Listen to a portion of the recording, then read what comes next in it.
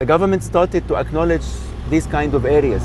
So gradually they started extending infrastructure like water and sewage and electricity and roads to these areas, which became sort of a quasi-status of acknowledgement. And as this kind of servicing progresses, the older areas becomes even more acknowledged. So we will see now the starting area of Faisal, which is before Boulaq, which is becoming now, it's part of the city. We deal with it as normal part of the city, although originally it was like Boulaq. This is why Jennifer Bremer yesterday was saying that one solution for the informal is to wait for 700 years. Of course, 700 is too exaggerated, but if you leave the informal for quite some time, everybody in the city becomes accustomed to it. So it becomes like the old historic core, for example, which planners in the 60s thought of having alleyways, like sort of thoroughfares and so on, crossing it. So back to Boulaq Dakrour. Boulaq Dakrour is a huge area. It's 9 square kilometers, and inhabitants is, conservative assumptions will be 1 million, but some people say it's 1.2. And we made, in 2005, we made an estimate. Of course, the census in 2005 was actually 500,000, so 500,000. But we made a calculation based on the counting of the electric meters. So electric meters, it's registered, and we multiplied by the average size of the family, and we came up with 900,000.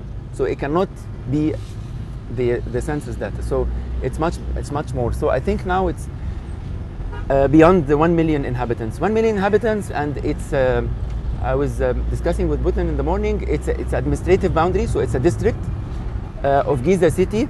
Greater Cairo is like 3 governorates. So to the east of the Nile, it's Cairo, and on the north, Qalubiya, but on the west of the Nile, it's Giza. So first of all, this also is part of the administrative fragmentation of the sort of the city. So the city of Greater Cairo, it's administratively 3 governorates, and the Giza governorate is subdivided into 7 districts. One of them is Boulaq Dakrour. So this is in itself is a kind of acknowledgement that Boulaq is a district administration. It has a district building. It has public employees who are responsible for the district. So, and just to also confirm what I said about the quasi-status of informality, strange enough, in the consolidated areas of Boulaq, people can issue building permits now. So to issue a building permit, that means that the government even acknowledges you more that this land can be designated for housing. And this is very strange because there is no sort of master plan or detailed plan in Boulaq Dakrour. So which means that even this issuing of building permits is not sort of 100% correct. Again, what we will notice, we will not have enough time to go inside Boulaq Dakrour. It's a huge area, as I said, but we will follow the path we have designed. And one of the stops, we will also see some sort of the layers of the development of Boulaq Dakrour. Boulaq Dakrour originally, because it was all agriculture, so what was there in the 40s and 50s were only some villages.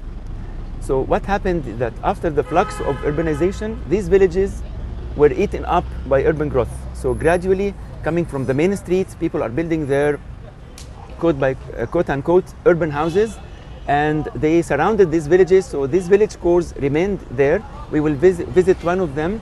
We will see sort of multi-layer housing from the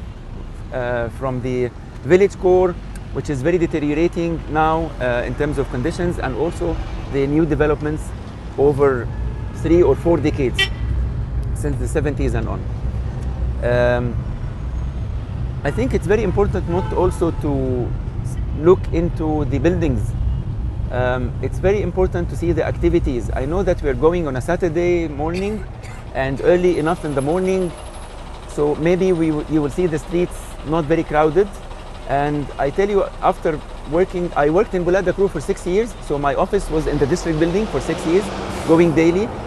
And after a while, like sort of few months, it happened that we started one of our community meetings in the evening, and I went at night to Boulaq, and as if I went to somewhere else completely different. Night is totally different. Why? Khaled, just sorry for yes, interrupting. we are crossing the Nile. To the west side of the Nile. Huh? So everything from here on is Giza. So this is Cairo Governor, at your back, and in front is Giza. This bridge called the University Bridge. This same axis.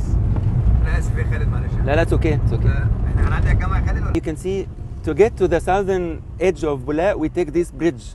We will start talking about bridges, and we're talking about disconnection from the city. To get to Boulaq, it's a bit not very direct from central part of Giza. So we take the bridge and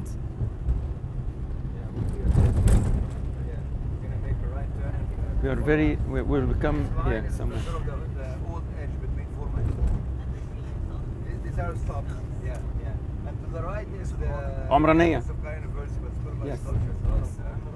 So right now, starting from at your left is Boulaq Dakrour, the very edge of Boulaq Dakrour. We will get into this street down there. So Faisal Street, this is where we are heading. The road we are taking is actually the southern edge of Boulaq Dakrour. And strange enough, this street was at one point of time an irrigation canal, which was covered and became one of the main streets in the area.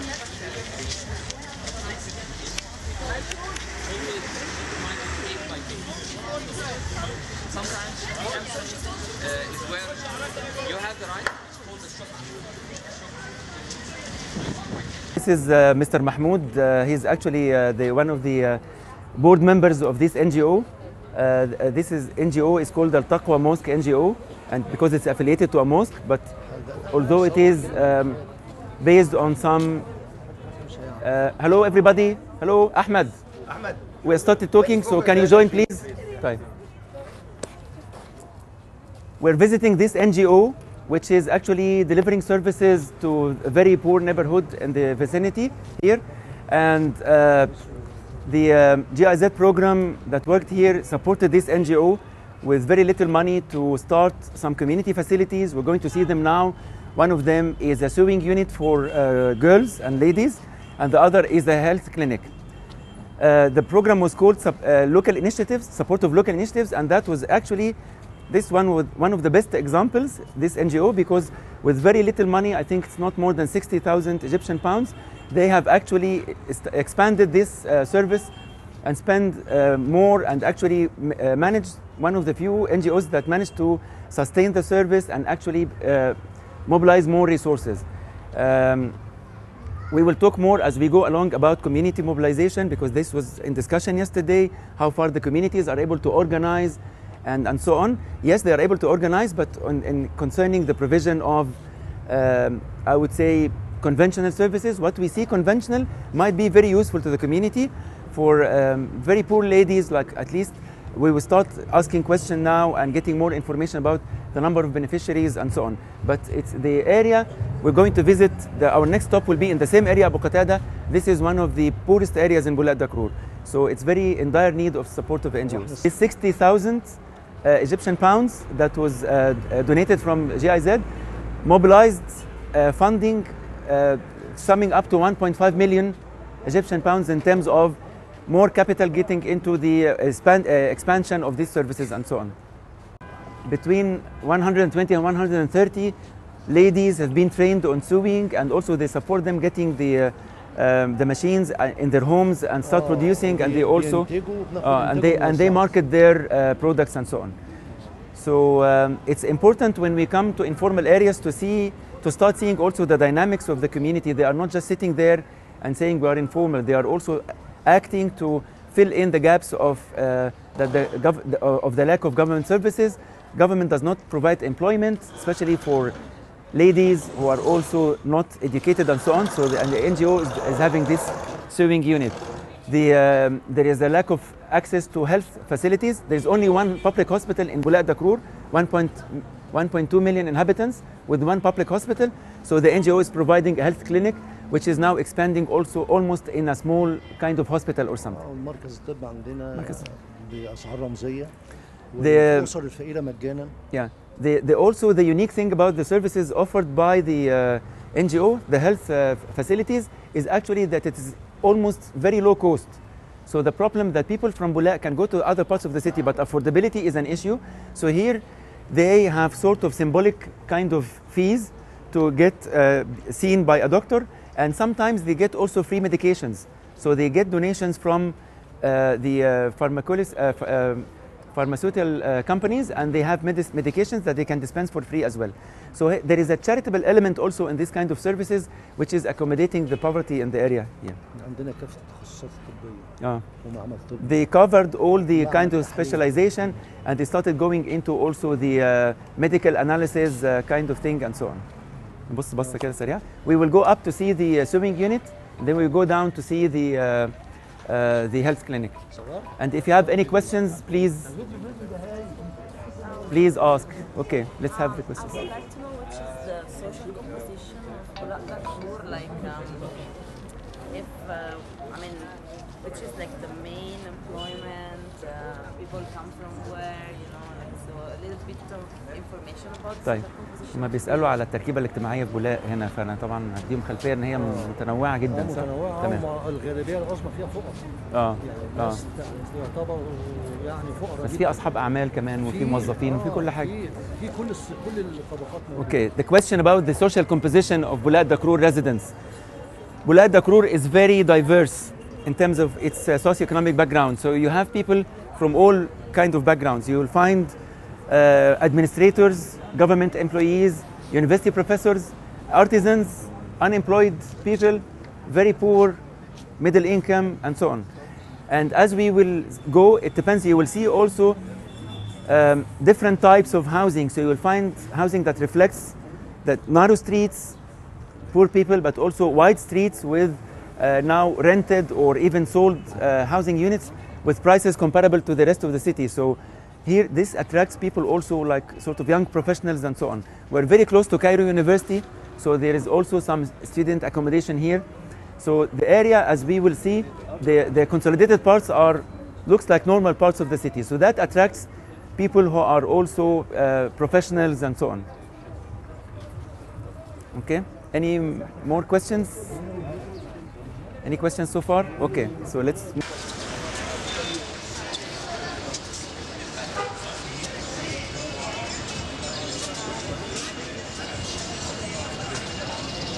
They hire the person who makes the designs and the main cut of the clothes, which is the very professional part. He works already in a factory, and he comes in the afternoon just to do the cutting, and then that gives jobs to all the rest of the team who will follow up on the finishing and so on. These are some of the models or examples of the production, and actually the NGO became so successful that they market all over Egypt. So it is not only in Giza. They market up to Aswan or to Alexandria and so on. Yeah. Okay. The good thing is actually that the NGO also takes charity donations to do clothing for orphans. So there is two things. You are feeding a machine of income generation for ladies, but you are also using the charity money and the zakah money and so on. So it's sort of a double benefit at the same time. Yes, the orphans and their families as well. Tamam. Okay. The important thing here is about being informal does not mean to compromise quality, as we have said. ما فيش مشكلة. نتكلم هنا وبعدين نبقى نخش نبص بصة سريعة وننزل.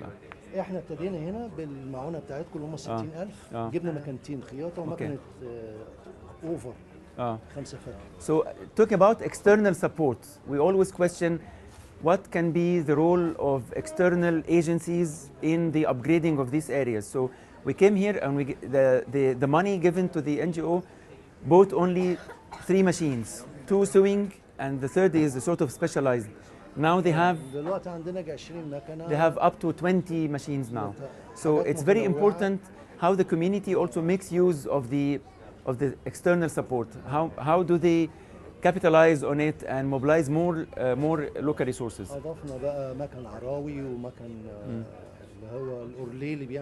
They get even professional machinery to do all the different decorations and everything. So exactly. تمام. So this is as professional as a factory actually. This kind of finishing. مكنة أورليه اسمها. أورليه. أورليه ماشين. للتيشيرتات بس. تمام. اوكي. وكل الناس اللي شغالين عندنا هنا ناس يا اما ارامل يا اما مطلقات. Yes, all the ladies also they usually they are in dire need of support, so they are either widows or divorced or single mothers and so on. So here it's very important also to see who is in need, but not to get the usual thing that other NGOs do. They enroll them for charity, so they come and take 10 pounds per week or something.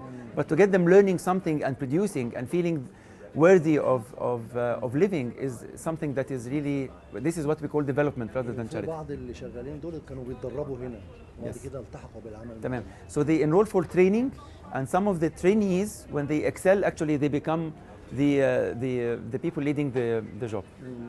تمام. تمام.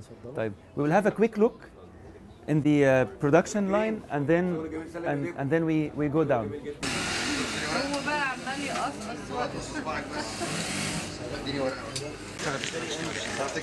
Right, and they are doing all kinds of garments for ladies, for girls, for boys, and everything.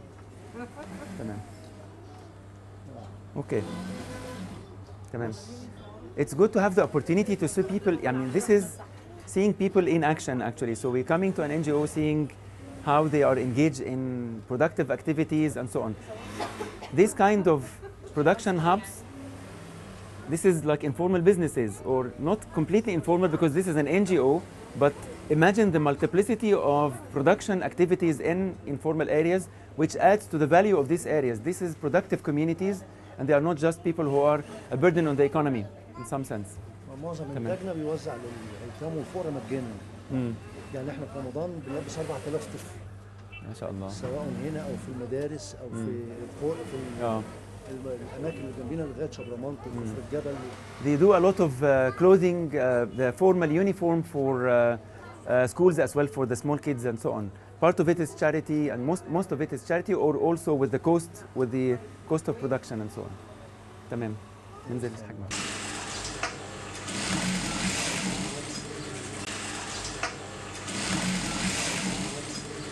This is a health clinic.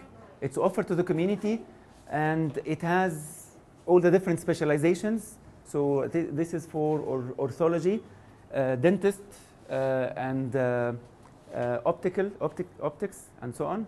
And they manage. Yes, and there's more. Another dentist inside. They also started with very little money from us. جبتوا تقريبا مكانتين. نعم. مننا احنا خدنا من عندكم اوضتين. الاسنان دي والنسا. So they had equipment from the donation from the GIZ was mainly for dentist equipment and also for gynecology and so on. But then they started capitalizing on the money and buying all the different equipments for investigation and so on. So now they have a sort of a full clinic. As you noticed, that nobody's here now because, as I said, in the bus and also for the other group, everything starts operating afternoon, late afternoon, and in the evening mainly. This is because everybody comes back home. So most of the life is actually at night in such an area. In the morning, people work in the rest of the city. The ladies at home, the schools, the kids are at school, and so on. So most of the service delivery is actually in the evening. كنت بشرح ليه الناس مش موجودة علشان بالليل المجتمع كله بيشتغل بالليل. وعملنا حاجة إضافية. أيوه.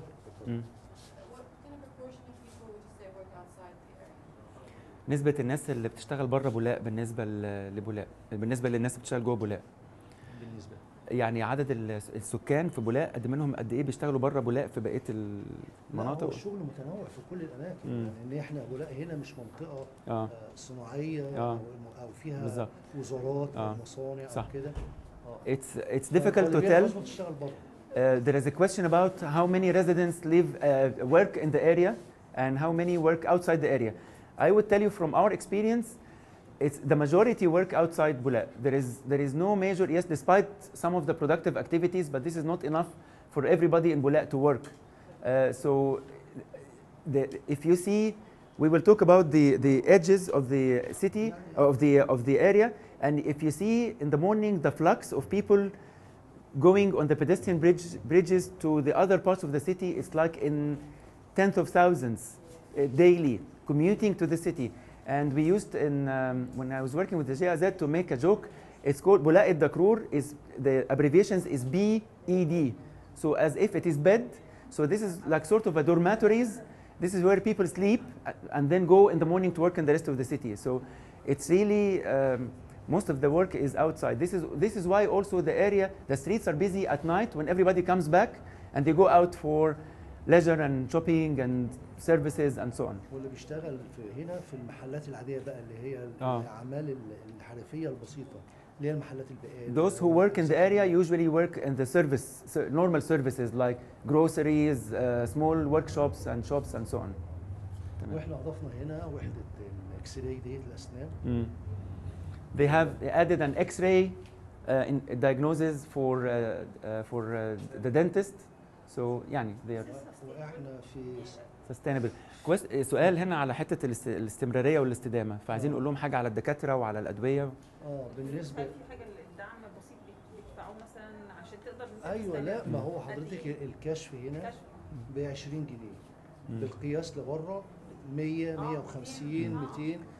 So it is not 100% free service. A question about sustainability. So they collect money. So this money is like £20 to see a doctor. Outside you pay at least £100 and more to see a doctor, until 200 or even sometimes more. So it's very affordable. The doctors who come here also do some sort of, it's not completely voluntary. They get money, but it's like subsidized money. So they know that they're doing something half charity, half being paid. So this is how also the community accommodates الدكاترة من المنطقة.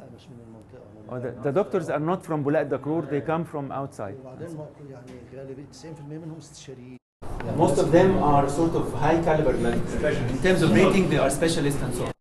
This is why the residents come here, they trust the place.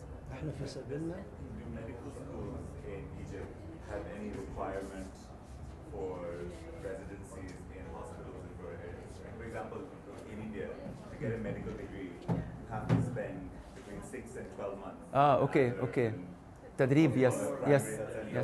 Yes, this is true, but in public hospitals. Yes, they have to spend this like almost a year or something, like a sort of medical training for graduates, for fresh graduates. But they have to do it in public hospitals, not in clinics. بيسألوا على اللي هو التدريب. ده اللي هو قلنا لهم ده في المستشفيات العامة. المستشفيات العامة. تمام. يس بيتكلموا على ان في بيجوا فلوس من الزكاه، يعني فلوس زكاه بتيجي هنا عشان هو حضرتك احنا النظام القائم هنا كل الاعانات والحاجات اللي بتوزع مجانا بتعتمد في الاساس الاول على الزكاه والتبرعات والحالات كمان. انت قلت لي كده في حالات بتعملوها they get zakah money like Islamic charity money, they get donations and so on, and that helps them to subsidize the service.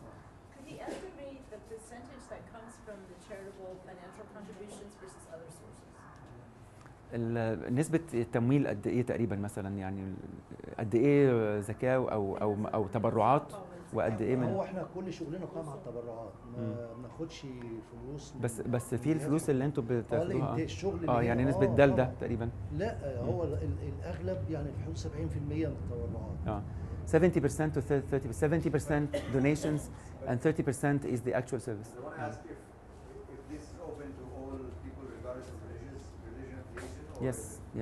Yes, for sure. Yes, and even from outside Boulaq, yes. But proximity plays a factor here, of course. الفقراء مجانا هنا.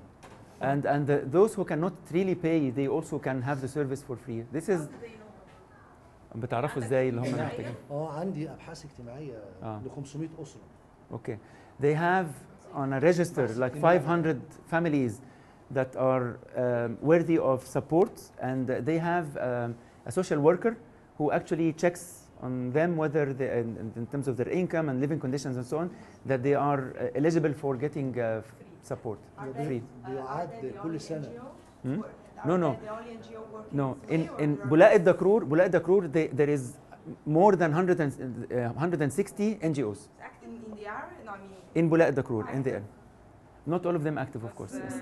There was a question about how did we come to know about this NGO and how did we support it. هقول لهم بس على شغلنا مع الجمعيات.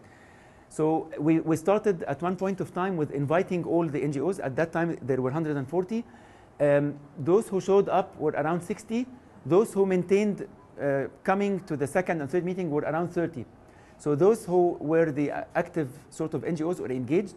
And we started with classifying them. So we created what is called Boulaq Dakrour NGOs map, because also there is a lot of repetition in their work. In the next street you will find another NGO with the health clinic. So we wanted them to visualize what kind of service they're offering. We wanted them to diverse, and we started networking between the NGOs. And we started building their capacity. Capacity, this is what we were talking about, organizing and so on. And we helped them to form a sort of what is called NGOs forum of Boulaq Dakrour, and they started having sort of boards in the different areas and so on.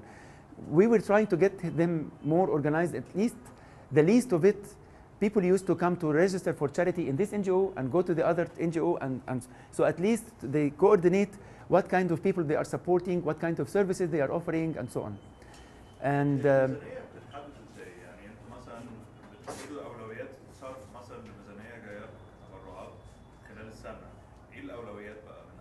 الأولويات عندنا الأيتام والفقراء والمرضى وطلبة العلم. ده بند ده بند أساسي. تزويج ده بند لوحده؟ لا دي مجموعة بنود ورا بعضيها. وبعدين أكتر فلوس بتدوها للأيتام والفقراء والمرضى وتزويج الفتيات اليتيمات. والفلوس دي بتطلع عينية يعني؟ كل البنات عيني، ما بنديش فلوس. المادي للفقراء والأيتام. اللي هم بياخدوا اعانات شهريه عشان ياكلوا ويشربوا. دي اكتر حاجه اكبر كميه. Yes, Yahya was asking about the priorities of spending. If they have donations, how do they decide on what to spend on? And they said they already decided on the priorities. The first priority is for supporting the poor and the orphans, and also to get orphan girls married. They support them financially with. And so on, and then comes the sick people. So this comes through the clinic and so on, and then comes the sewing unit. So they are decided on supporting the very needy, and then those who are a bit better and so on. Okay. في حاجة احنا في سبيلنا لعمل نظام تأميني على الطلبة. Okay. They also support the students, and they want to have a sort of a medical insurance for students. So they are also thinking of what is the need of the people in the community and so on. لمواجهة ارتفاع الأسعار بتاع الدكاترة بره، فاحنا هنعمل المشروع إن شاء تأمين. الله. ممتاز. برضه بحاجات رمزية، واللي ما معهوش احنا بندفع له. تمام. So this is a service for the students. We're going to support them, enroll them because they cannot afford health services outside. So they get a sort of a medical insurance which cover them all over and so on. وبعدين لغلو الإشاعات، احنا اتفقنا مع مركز أشعة خارجي يعمل ب50%. Okay. So for the X-rays and so on that they cannot do here, they made a deal with an X-ray center to get a 50% discount. So they send the customers or the people who come here there to get. Yes. Okay. So they also this thinking of networking and so on. تمام. شكرا. لا معك.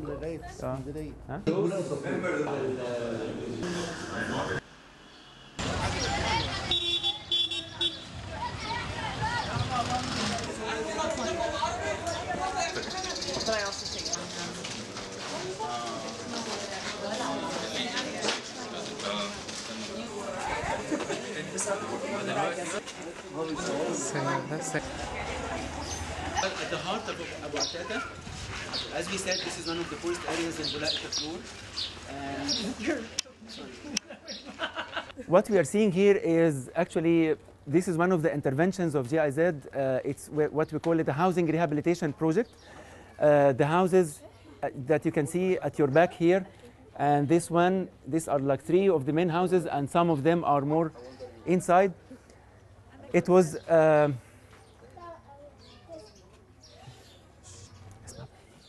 okay. It was a small pilot of the main purpose of it is trying to see if the improvement of the image and the condition of housing can also mobilize resources from the community. And the reason why we didn't at the main street is because people think always that government comes to clean their facade because they look dirty and then just leave them inside as they are. So this is why we decided, we had little money. This project costed 200,000 Egyptian pounds, which is how many dollars? $30,000 something.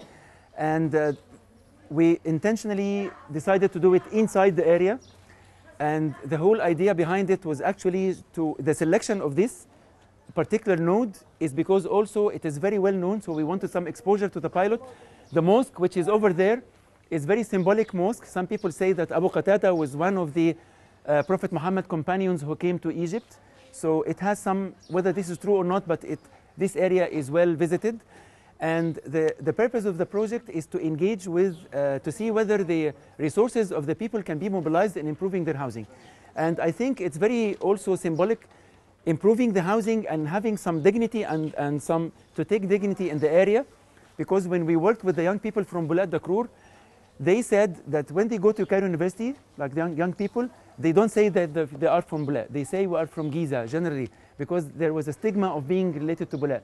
So the work here actually was started with this house where there is a very poor lady who lives up there on a pension. She couldn't pay anything for the renovation of her house, so we did it for free. And then people saw that there is good quality work being done, so they came applying. So we started telling them, no, you have to have the contribution to be enrolled. And as the work progressed, by the time we have done the 10 houses, we actually received sort of request saying that we can pay up to 80% of the cost of the renovation. The renovation is not only the facade, there was structural amendment of the structure itself, and also all the toilet facilities and the sewage and water connections. The staircase conditions sometimes were very dangerous, so this was also sort of amended. And then comes the facade. The main aspect, or the main also incentive, that we got an agreement with the district administration. Most of these houses are having decrees of demolition or of taking floors off. So this is very dangerous, because if sometimes it can reach a stage where the district would evacuate the house. So we made an agreement with the district administration and the residents that if the house is renovated, they are taken off this record. So the decree is cancelled. So that was also an incentive for the people to invest in their housing. I think all what is needed is just some sort of organization. And we hired an NGO who occupied this, they hired a place in this shop. So they were here daily. They won the trust of the community, and they saw that they are working with good material, that they are doing reliable work. You need somebody who would, we were talking about the designer's role and so on yesterday, and here comes who is willing to do this community architecture or community technical support or design or whatever it is. So questions? Sorry, I'm not clear when you say we, who the project was organized by. That's one question. And you said this was one of the original old villages, right? Yes. Or it was here.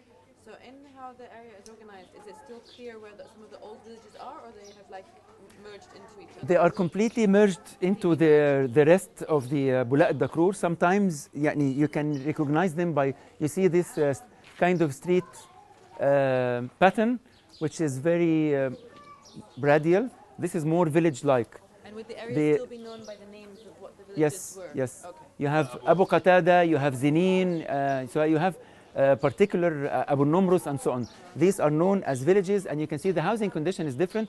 As we go out, you will see layers of housing. We can identify some of the rural housing also being there. But also, in addition to that, if we add, the urban morphology is quite different. Here you can see the street pattern is more or less organic, if I take, whereas 90% of informal housing here follows, as David said yesterday, follows the grade of agricultural land. Yes. So as we start walking, you'll find other streets are almost perpendicular. Yes. And there is a very we will see on one of the unsafe areas, which is slum-like, and this has a problem with tenure because it's mainly railway station, land. So this is public land, but this is an exception. Most of the villages, this is like private ownership. This is not Hikr or not No. And this is reflected also in the investment. This and most of the housing here is a sort of replacement of the old rural houses. So you can see this investment will come only when you have this kind of security of 10 years. And talk about the unsafety, there was a question, because also for the people in the other bus, which areas are called unsafe and which areas are called unplanned. Boulaq Dakrour generally is unplanned with minor unsafe pockets, and unsafety is classified based on the housing condition, whether it is based on the UN Habitat classification of four categories of unsafety. The first is life-threatening. If there is, for example, on a cliff or in the on a river or a railway line or something like that. And then comes category 2. Giza only have category 2, which is structurally unsafe houses. And for that, to call an area unsafe, you have to have more than 50% of the houses being of bad condition that is about to fall apart. So here, Abu Qatada, for example, is not an unsafe area because the majority of housing is okay. Yes, you still have some deteriorated buildings, but it's not enough to call the area unsafe. Okay? Any questions? We wanted to get into the area. You walk inside some of the streets, some of the poor streets, and you will see, we've seen Talat al-Zumur as one of the main streets, so you can have a feel of the two types of, yeah. Is Cairo earthquake zone? Huh? Is Cairo earthquake zone? Earthquake zone, I don't think so. We had, is it? Yes, but is it an earthquake zone? No, I don't think so, no. It's not an earthquake, but we had, 1992 earthquake? yes, we had a 1992 earthquake. Yes.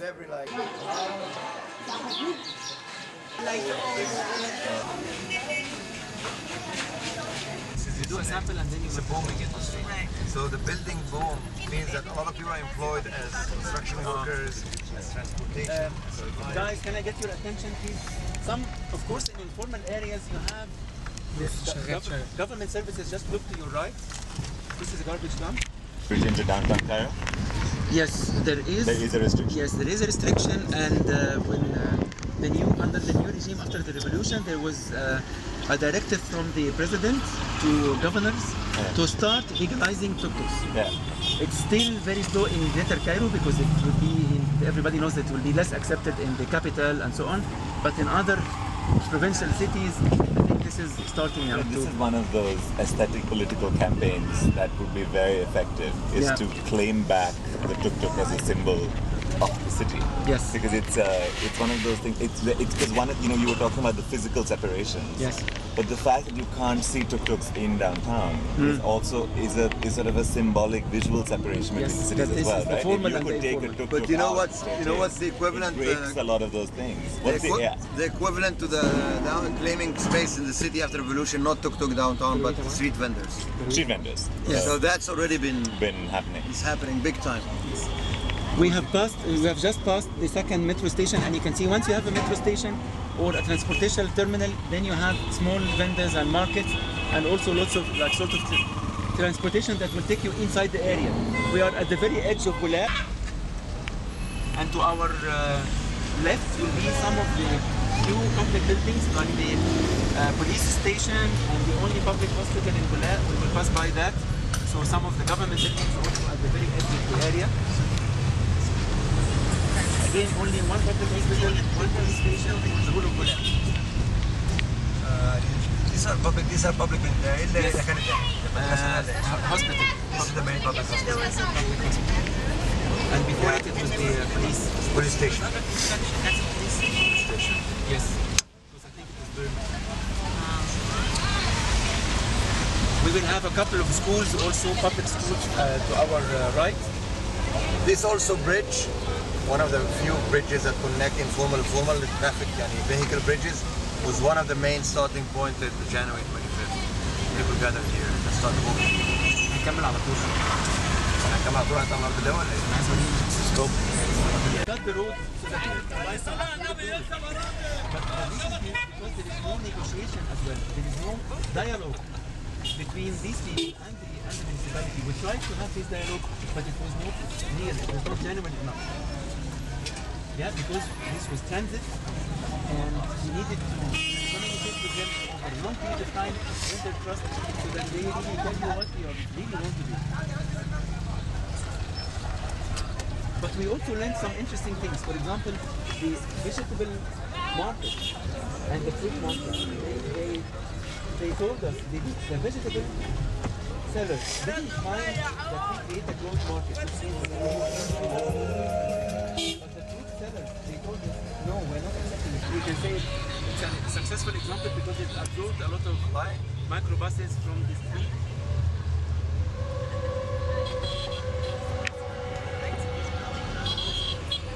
This area is like very high value because it overlooks the big space.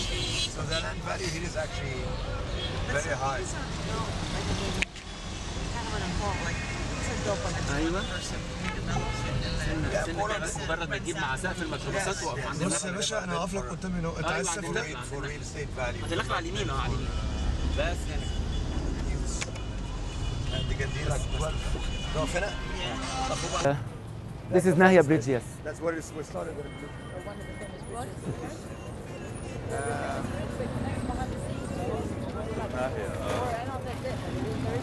Okay, can I just try to address everybody? Okay. Yeah. Guys, sorry to get you off the bus again, but this is our last landing before we leave Boulaq. And we just wanted to show you this isolation or disconnection of Boulaq Dakrour from the rest of the city. You can see what we have told you in terms of having the metro does not come up till here, but it used to be coming, and the railway, the canal is here under the other side of the bridge, but it is covered. And this is the formal city, and this is the informal.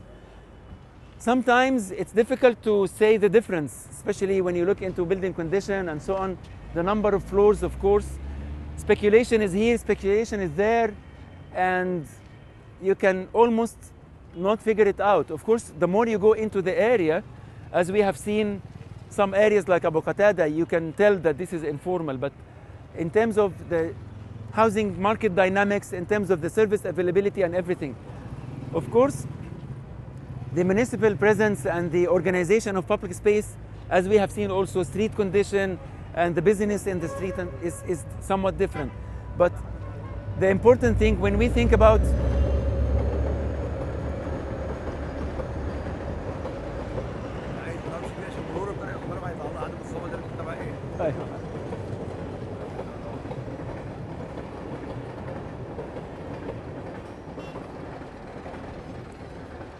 when we think about upgrading, what needs to be done with these areas, the question comes to our mind, how can we connect or integrate these areas more into the city, having this status of isolation? Is this pedestrian bridge is enough? What happens on both sides actually when you connect? And I was telling in our bus as well, the people that we use these entry points where you have this microbus stop that takes you inside the area, the vegetable market and so on. Can this be sort of a connecting points to the rest of the city? Is it also as an entry point to the rest of the area? Can it be used to give a good image to the informal areas, this facade that we are seeing, so it becomes more inviting to the rest of the people from the city or not? So these are areas of investigation of designers, of urban planners. What can we do with these areas and so on? Also, the walkway is no longer used. The walkway, the walkway is extensively used. Maybe we cannot see. Ah, yeah, there it is. Yes, the pedestrian bridge is used, and as I said, towards the rush hour in the evening, you will find the flux of people moving back to Boulaq. This area is very busy. You cannot even walk. Yes. Okay. ايه؟ طب يلا مفيش مشكلة. اوكي. ما هو مش عايزين نصور بس خلاص. اوكي بلاش تصوير تحت عشان المرور.